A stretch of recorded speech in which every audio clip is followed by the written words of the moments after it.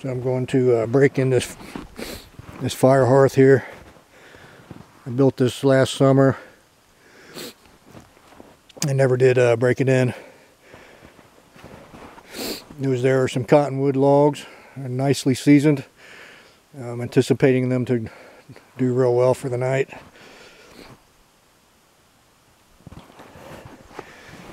And here I got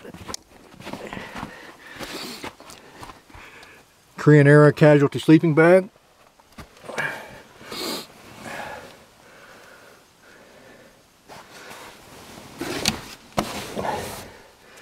Wool anorak, my favorite wool sweater.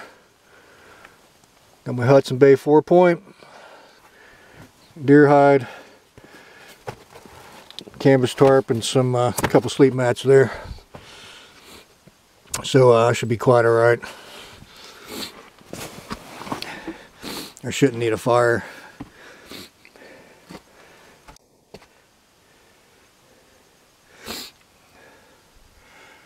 I built this shelter with the idea I could live in it year-round, or at least through winter. And so far it's holding up. It's quite a bit of snow on this roof. And I tell you, it is really nice to be able to stand up and stretch your arms out.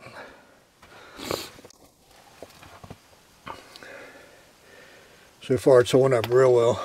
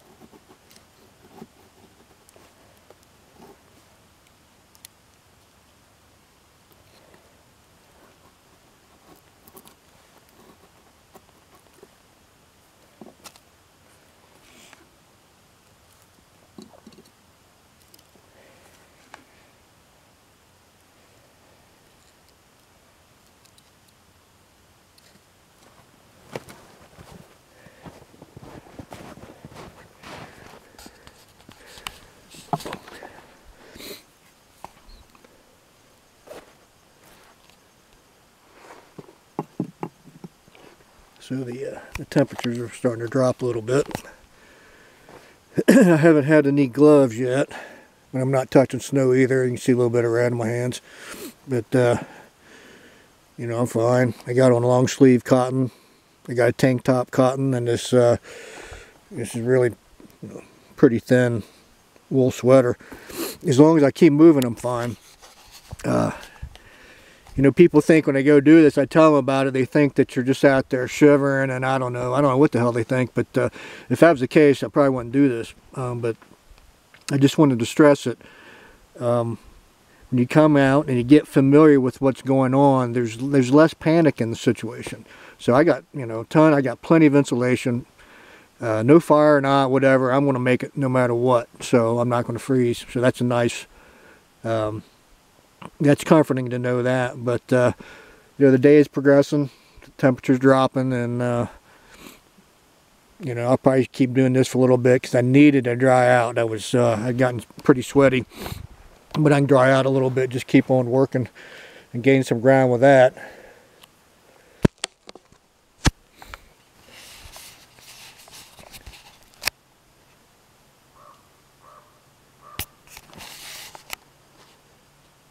Okay, so what I'm going to do here is I'm going to try to get this fire started without using any of this.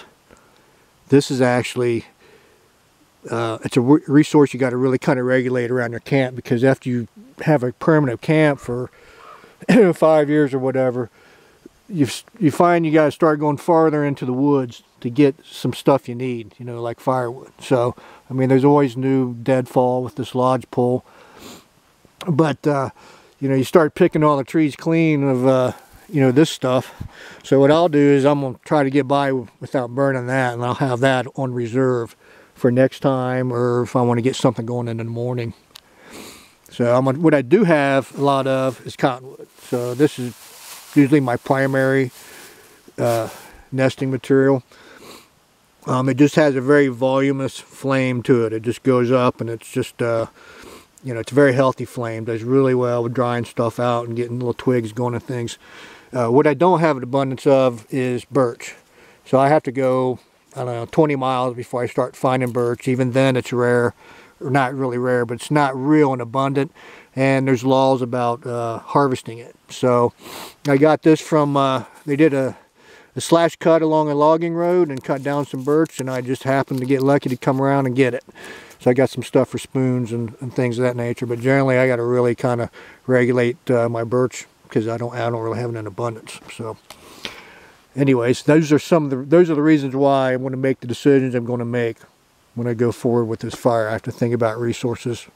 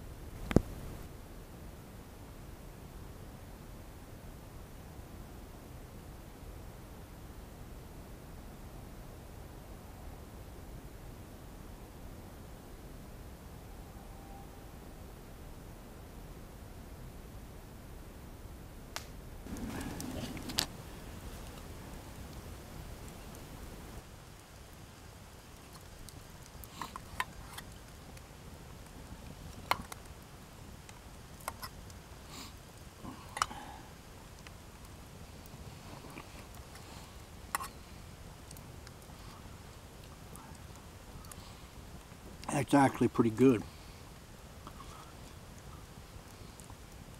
Got a little bit of rind there, skin or something. I mean, it wouldn't take much.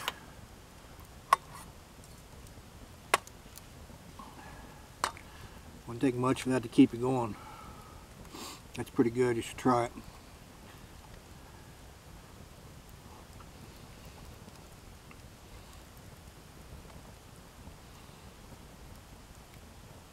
That's really good. That's no butter, salt, nothing, pepper.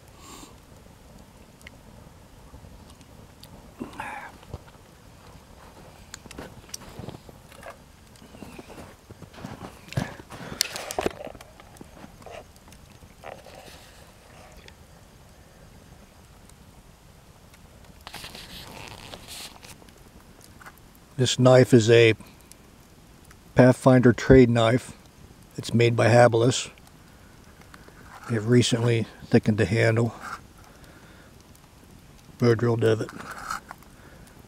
I kind of put this aside for a little while when I realized what a good Skinner knife it was. And I questioned whether I wanted to use it for bushcraft or skinning, because I kind of like to keep the two separate. But this thing did such a good job. First day I even took it out. I got the opportunity to use that, and I thought, well, let's just see what it feels like in fleshing an animal. Next thing you knew, I was done. So it's not at all too bulky, and it worked really well. So I've kind of had that back to the side a little bit, but then I started feeling sorry for it because it hasn't had any bush time. So I brought that out, and I'm glad I did. This here is a Civil War era fork. This is a really nice piece of gear. And here's just a recent spoon I've been working on.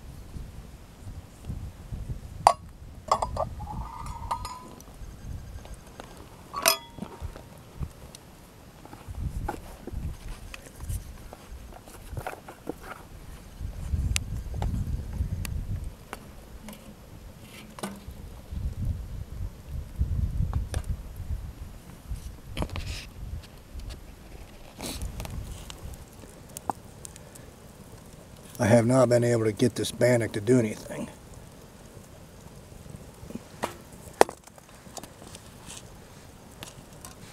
I'm going to have to ask my lovely assistant about that one. She might be the fairest in the land, but I think she put cornmeal on that to kind of give it some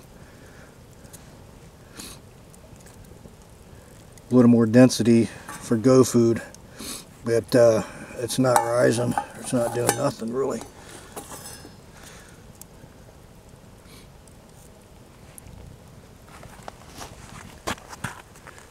I'm not entirely sure. I want to try to use it as dumplings.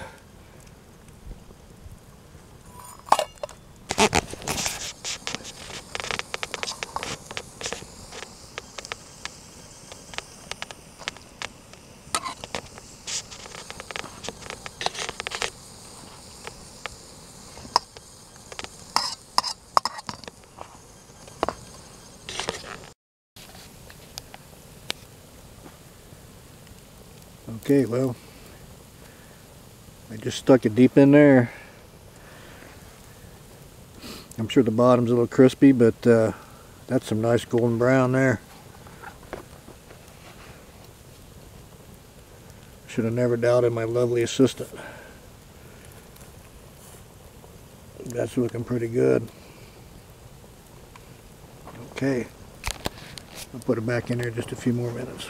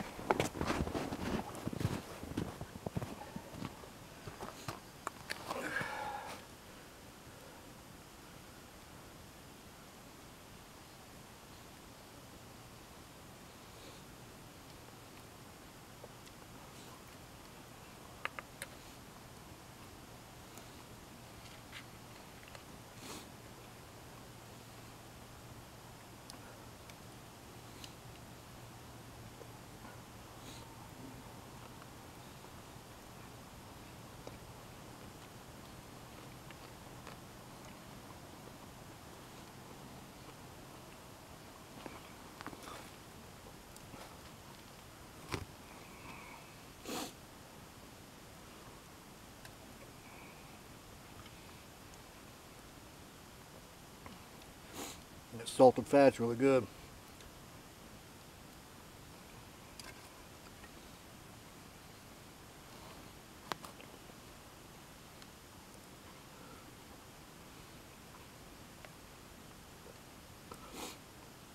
This is professional grade. There's not a single person on this earth that's eating better than I am at this moment.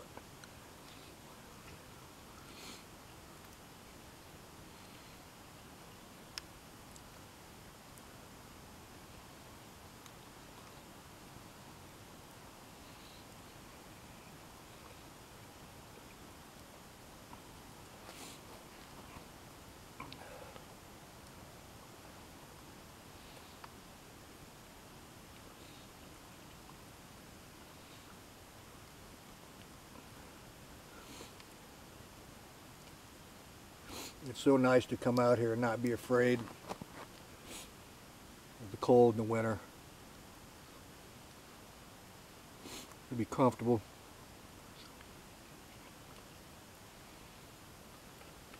Cannot fear it or dread it.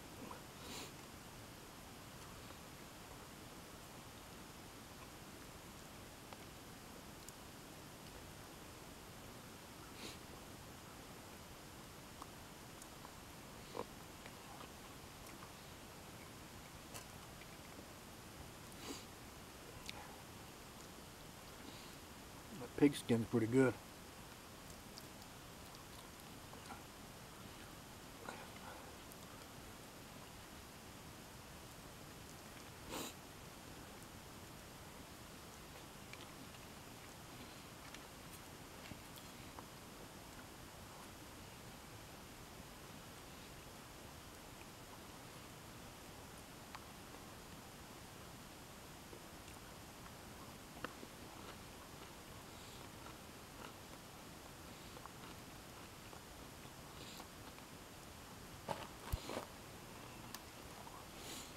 Every fire has a story.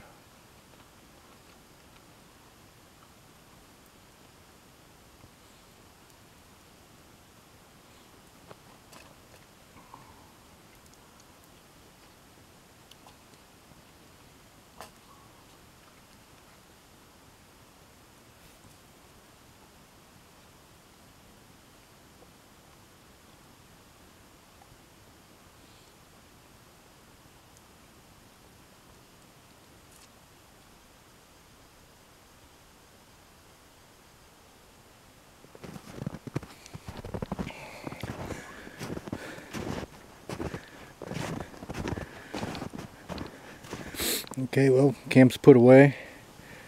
Got everything where I want so I can find it in the morning.